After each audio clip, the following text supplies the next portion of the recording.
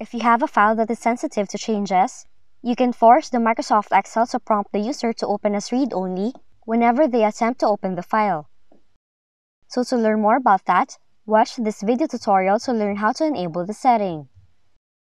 So with your Microsoft Excel file open on your device, select the File tab, and then choose the Save As option in the left pane.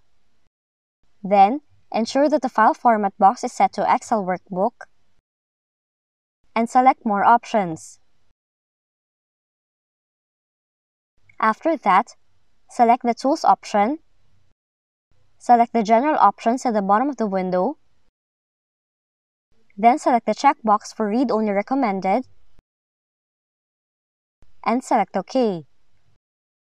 Once done, choose Save to update the file with the Read Only setting. And that's it! Anybody who opens a file in the Microsoft Excel will now be prompted to choose Open as Read Only. If you found this video helpful, kindly like and subscribe. You may also click and turn on the notification bell so you can be notified from whenever we release new videos.